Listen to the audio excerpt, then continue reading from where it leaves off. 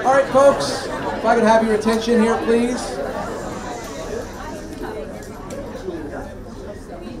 Thank you for being here. We are here to celebrate the career and professional legacy of our colleague and friend, Professor and Dean David Logan.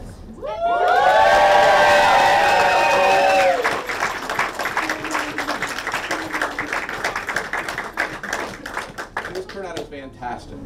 This is for you. So I will say I'm in my third year as Dean, and it is not always a good thing to have not just one, but two former deans on the faculty. But I have been truly blessed to have two former deans on the faculty who are wonderful colleagues and advisors and mentors and indeed friends. David, I have so appreciated and so benefited from your counsel and your thoughts and your insight and your humor. We're going to miss you. We're going to miss you. So David didn't have to come to Roger Williams University School of Law. He had a pretty good gig in North Carolina at Wake Forest. It's an okay school. Go Deeks! He was already a nationally renowned scholar, talented, dedicated teacher, beloved by his students.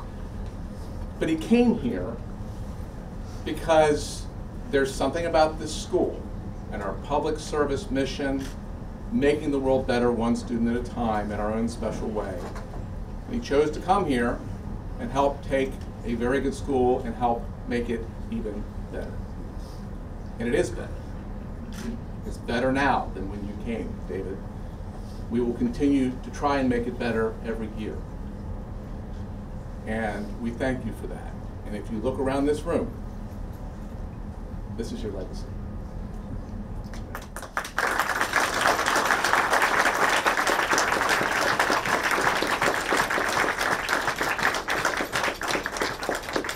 And I'm proud to be a part of it. We are all your legacy, right? And the future of all these fantastic students who are going to be the lawyers and leaders of the future, this is your legacy. And when you come back to visit and you see new students and new faculty and new staff, we will be your legacy. You have done something here that is great and makes a difference. And we all hope to leave things a little better than they were when we started. You made things a lot better. So thank you.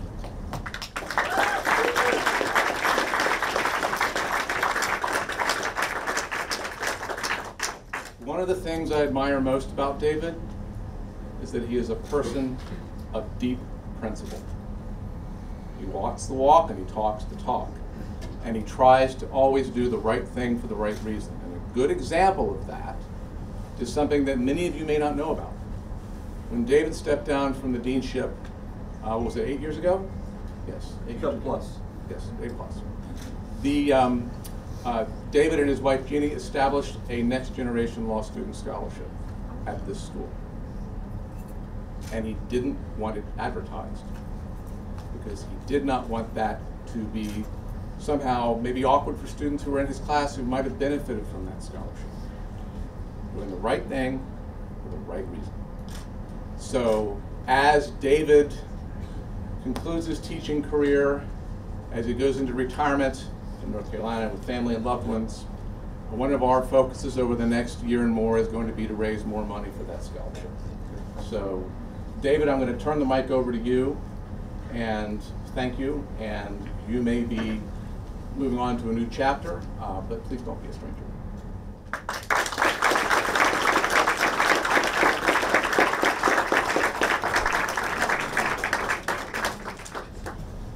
So I'm rocking my John Fetterman outfit. Many of you never seen me dressed in anything but a shirt and tie. I'm sort of old school that way. But I pulled this sweatshirt out. I said this was sort of an appropriate thing. So they say to begin talks with a little joke, right? And I've never really adhered to that, but I'll do this one, which is, I can try to be brief, but for obvious reasons, at 6'9", I can't be short. So just, here's the backstory. By the time I was in college, I knew I wanted to be a teacher, or coach. I wanted to be around younger people. I'd done some coaching in summers, and had played on athletic teams, and admired a lot of my teachers along the way. And so I went off to graduate school after college, and I was in studying political science at the University of Wisconsin, and it was a world that, in this respect, isn't that different from the world we live in now, which is there were a lot of PhDs in social sciences that couldn't find decent jobs. And so I was talking to my advisor and talking about whether to finish up with my master's or to push on and do something different. He said, why don't you go to law school? You know, worst come to worst, you can be a lawyer and maybe you can become a law professor. You're interested in government and stuff like that. And so I ended up my program, went back to DC, worked in DC for a few years, and then went off to law school. And I was lucky to choose to get into the University of Virginia. I was in state, and they just increased the capacity for the first year class. Greg, you'll like this, from 250 to 360. They had a new building, and that's why I got in, because I would not have gotten in if it was the 250 size. And that was significant for a bunch of reasons, but one of them was it was a place that, even though it was fancy and everyone was you know, highly ambitious and whatever, students seemed to be at the center of the institution. And we can talk a lot about why that might be, even though it's a big state land-grant institution. But individual students, I think, felt valued there. And there was not a big gap between faculty and students. And so I started stalking some of the faculty and said, you know, how do you go from being a law student to doing your job? And they said, well, get good grades, clerk for a federal judge, work at a big firm, and then apply. Because back then, that was probably 95% of the faculties were being built that way. So I checked all the boxes, went off to DC and practiced, and started teaching on the side at American University as an adjunct. And so I took my first course I taught, the tip to our LP 3.0. I was a legal writing teacher, and the joys and perils of that particular responsibility. And then the next year, Colleen and Jonathan, I taught remedies, which I didn't know nothing about, but I would basically stay up till 2 or 3 in the morning the night before class, and then be semi-prepared up to the minimum number of pages that I had to cover. It was a nightmare. And the students did not get a quality education experience, but I got a credential. So when I went into market, I was a relatively experienced entry-level teacher, and I got hired by Wake Forest, and I was just lucky because much of what Wake Forest was like without the national orientation was students were at the center. And that doesn't mean that the teachers were easy, doesn't mean that, you know, students could coast, doesn't mean that students could get away with stuff, although they did have a tradition of 3Ls getting drunk on the grounds the last day of classes. And that sort of, once Mothers Against Drunk Driving got involved, that went by the board. So I started teaching Wake Forest. I did that for 21 years, and then I got this itch, and actually started because some people called me and said, do you want to be a candidate to be a dean? And you know, I checked a bunch of the boxes. I'd written some stuff, and I'd been involved in ABA and LS, stuff like that. And I was getting sort of tired of the same old, and wasn't crazy about living in a red state. Jesse Helms was my senator, and for those of you that are old enough to know, you know, that was like fingernails on a blackboard every time his name was mentioned. And so the idea of going to a blue state and to a startup law school, basically. Michael was on the faculty here, and you were probably the point man recruiter along with Roy Nerschel and Bob Kent. And I said, wow, this place has got tons of potential, and no one's giving them credit for it. They were getting hammered in the Projo, and there were all these stories about our students were dumb and they couldn't pass the bar exam, and blah, blah, blah, blah. And I said, you know, I think we've got some raw material that, done right, we can turn this around and make it a student-centered place where success of our students was the most important thing and not the ego of the faculty or, God forbid, the dean. So I did that for 11 years, and then 7 years ago came back to the faculty. And during that time, I continued to teach torts, but I realized that this was the perfect job for me. To be able to teach fall 1Ls, the difference between a tort and a tart.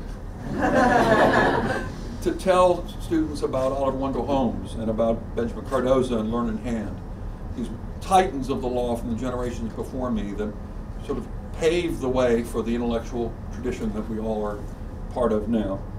And to deal with homicidal patients and falling barrels and plates being grabbed from a black man in a motel, and of course many banana peels, some of them brown. Right, Res ipsa, right, here you go. But also, when I came here, I had a chance to teach some upper level students, and I had this Brownby board class, and to introduce students to sort of in-depth character studies of really interesting people like Felix Frankfurter, Hugo Black, and remarkable visionary leaders like Thurgood Marshall and Earl Warren. That floats my boat almost as much as doing the tort stuff, because again, these are people that shaped the law and that I was sort of on the back end of. I saw these changes coming, and I felt it was my obligation to pass on to the next generations more of an appreciation for this law. Didn't just happen. It happened because of courageous people with law degrees making tough decisions, and I want you to know about it. So,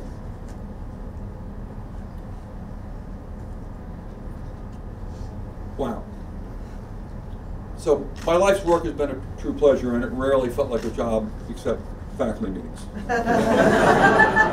and this is truly a bittersweet moment. There's an old saying, the days pass slowly, but the years fly by, and that's certainly been the case.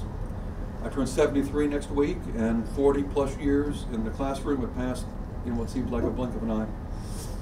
But it's important to know when to leave the stage before the audience wants you to leave the stage. You can't do it.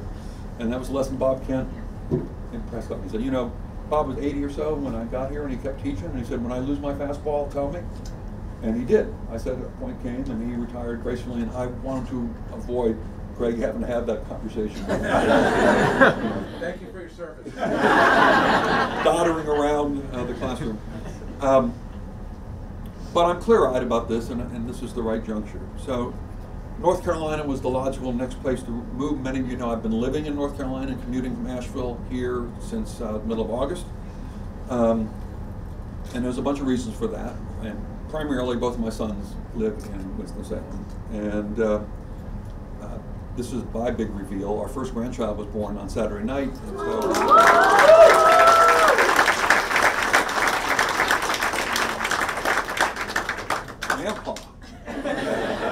Pops. And so I'll be 2 hours away, and God willing, be able to watch him grow in my dotage. So I've packed up my Subaru, just about all done. Thank you to Shirley and Catherine in particular. And I'm ready to head south, for, as Greg calls it, the next chapter. I'm excited by a move to Asheville. It's a place of great beauty, and more bears and more breweries than any city in the country. So if you're ever in Asheville, shoot me an email and we'll pop a cold one. And you can join me on what will be my primary job in the next years, which is to sit on my deck looking at the Blue Ridge Mountains. And finally, I wish you peace. Thank you very much.